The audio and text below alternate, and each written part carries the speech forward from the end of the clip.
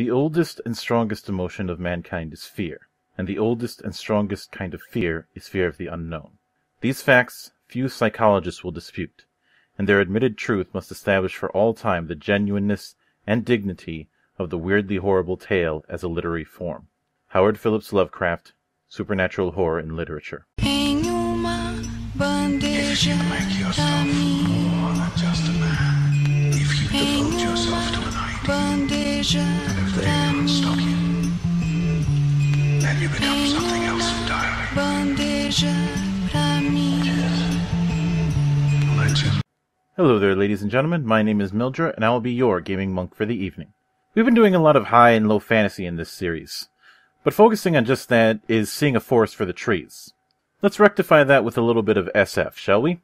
Science fiction and horror have always gone hand in hand, no doubt because of the amounts we don't know about space. Even more appropriately, spaceships lend themselves to confined areas, so that's at least two fears that can be drawn upon. This brings us to today's subject, The Void, an SF horror game made by the same folks who made Cthulhu Tech. The Void's premise is that of a future where much of the solar system has been colonized for quite some time. A mysterious stellar object known as the Chthonian Star has appeared, bringing with it horrors long slumbering. The interstellar governmental body known as the Unified World Council has established a group of investigators called Wardens, whose job it is to investigate these threats, to contain or eliminate them, and keep the population from finding out. Now, drawing on Eldritch horror is nothing new for Wildfire, but their previous outing was criticized for its writing late in its run. I don't completely agree with that. And for one of the most swingy dice systems ever encountered. I definitely agree with that. The Void, on the other hand, is more towards hard science fiction and Wildfire's Eldritch twists.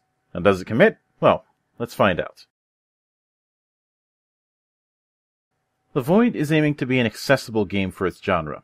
In terms of presentation, it certainly shows. For lack of a better term, The Void reads like a PDF more than a book.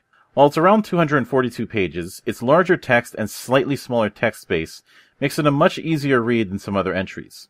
Artwork isn't as frequent as their previous work, but what there is well done and gets its point across. Additionally, Wildfire's skill with inserting little story seeds is present here. If I really want to stretch it, I do wish there were more setting pieces in the book, or some kind of in-universe brochure image like there was in Cthulhu Tech. There's some of that here, but a bit more could help establish a visual identity. Beyond that, there's not much that stands out positively or negatively, aside from a few typos that are par for the course. It's just a solid presentation all around. Character creation takes one of two forms, template-based and freeform, with the former being the one that's introduced first. Templates are best described as semi-auto character generation, a feature that I see a lot in Japanese tabletop, where it contains a foundation, but there's still aspects you can tinker with. Because of that, we'll delve into the primary aspects of character generation before character creating itself. First is attributes, the character's innate capacities. The 6 attributes here are awareness, cleverness, demeanor, grace, perseverance, and physique. Attributes are rated 1 to 5. 2 statistics that are derived from this are health and speed. The former is derived from the sum of their grace, perseverance, and physique, while the latter is the sum of grace and physique. Second is skills, which represent the character's training and education. Like attributes, skills are rated from 1 to 5. Third is qualities, which are positive and negative traits that affect the character. A fairly standard affair for most people who are familiar with point-buy systems and RPGs. Fourth are talents, special actions and techniques that are either passive or active during play. And finally, there's quirks, which can be interpreted as micro-skills that have specific use in a personal sense. Since we're using the template approach, character creation is in 4 steps, which we'll be using for our warden here, named Corvin Marlix Jr., a former pilot who turned to detective work before he became a warden. First is birthplace, which relative planet, or planetoid, we hail from in the solar system. Looking through the different options, we'll go with Ganymede, meaning that he was born on Troy. This gives him a free rank and 3 skills, Fraternize, Freefall, and Streetwise. Second, your primary specialty.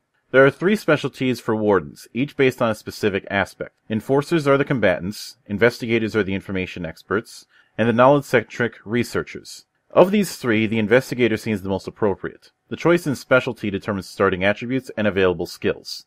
Attributes have an initial spread, to which we can allocate 5 points. Distributing them results in his attributes becoming Awareness 5, Cleverness 3, Demeanor 4, Grace 3, Perseverance 3, and Physique 2.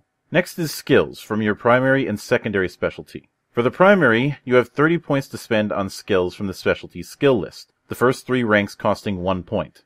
Going from rank 3 to 4 costs 2 points, and from 4 to 5 costs 3 points. After distributing these points, we get the following skills: Defense 3, Guns, Handguns 3, Fraternize 1, Freefall 1, Insight 3, Investigate 4, Law 2, Notice 3, Persuade 3, Reaction 3, Streetwise 3, and Unarmed Combat 3.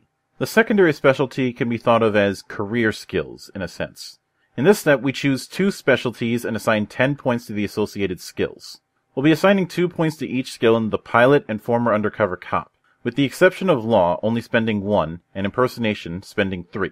This makes his final skill spread as follows: Art, Acting 2, Astrogation 2, Defense 3, Gunner Shipboard Weapons 2, Guns, Handguns 3, Fraternize 1, Freefall 1, Hand Weapons Improvise 3, Insight 3, Impersonation 2, Investigate 4, Law 3, Notice 3, Odd Job 2, Persuade 3, Pilot Atmospheric 2, Pilot Spacecraft 2, Reaction 3, Sensors 2, Streetwise 3, Unarmed Combat 3. We'll add in our quirks at this phase, which in this case gives us a rating in 2 in Cold Reading, Spaceship Knowledge, and Literary Knowledge. Next are qualities. We have 5 points to spend on advantages, and may gain 12 of disadvantages. For advantages, we'll spend 2 on Fast, 2 on Tough, 2 on Hard to Kill, 3 on Fearless, and 1 on Gifted Metabolism. For disadvantages, we gain 3 from Nightmares and 2 from Enemy. Finally, we choose 1 talent from the list. Of the group provided, we'll go with Double Tap. The creation setup does a nice job of not having skill systems get overwhelming.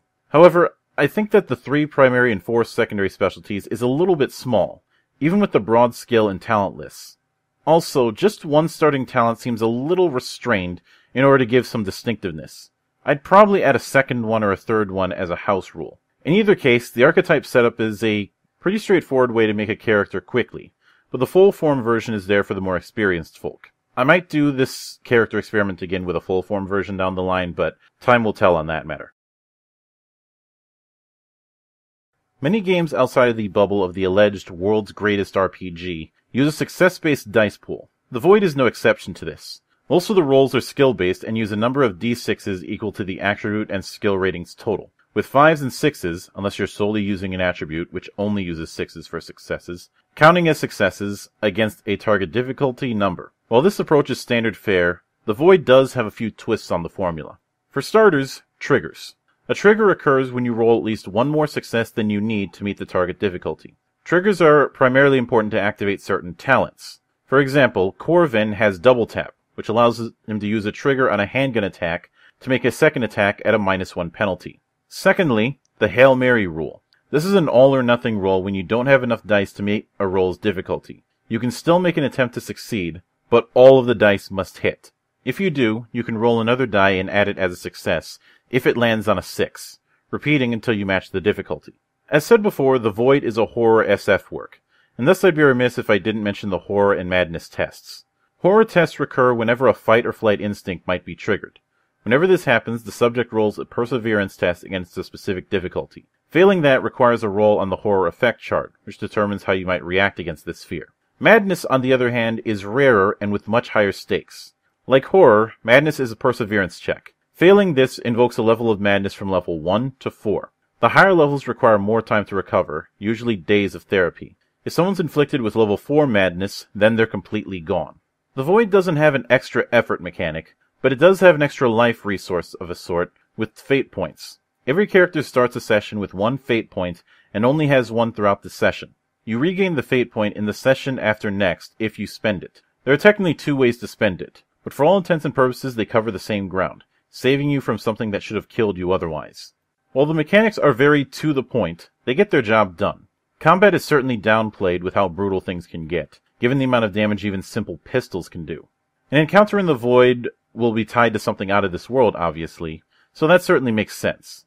If I had one issue, it's the lack of a sanity system. I get trying to not downplay the horror, but I feel like the way it handles horror might be a little too unforgiving for some. The Void is aiming for accessibility, and for the most part I'd say it succeeds. Even at 242 pages, the book is a breeze to go through. There's not a whole lot of cross-reference involved, and the mechanics all have summarized asides to make it easier. While it could be argued that the Eldritch Horde is a little overplayed, I don't think this game is dependent on Cthulhu as others might be. Given all that, I feel I can give this game a stamp of strongly recommended. If nothing else, it shows that despite the issues with their previous work, Wildfire is not without ability. I'd highly recommend looking into it for a one-shot, or to bring in new players into trying out horror games. Granted, this game is going to have the same issues that horror games have, so I can't quite advise using it in a convention game.